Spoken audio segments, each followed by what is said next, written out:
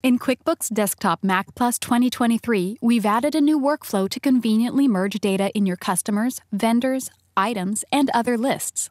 This allows you to easily clean up your data and keep your lists organized. To merge data, open any list. Right-click on the item you'd like to merge into another item and select the Merge option.